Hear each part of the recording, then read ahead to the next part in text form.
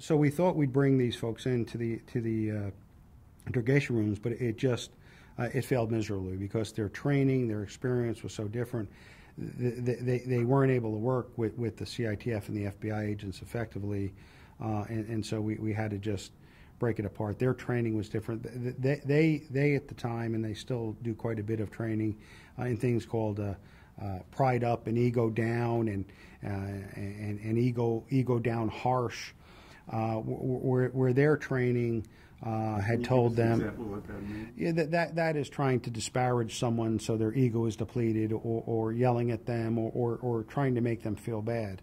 And based on the career that I've had, and that my colleagues have had, we understand that's not a good approach.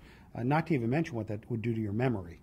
If you're looking to extract information, elicit intelligence from individuals, you want someone who's in a relaxed state who can recall and remember things, because a lot of these folks are cooperating.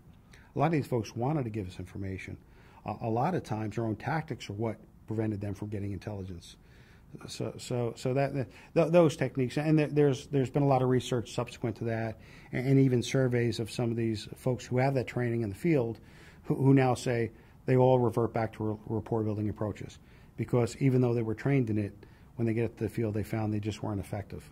It was quite difficult. We would make progress with a detainee at some point and find that the JTF folks went in the middle of the night and started, interrogating them very harshly, and it would disrupt the progress we made, and we'd have to rehabilitate it and things like that.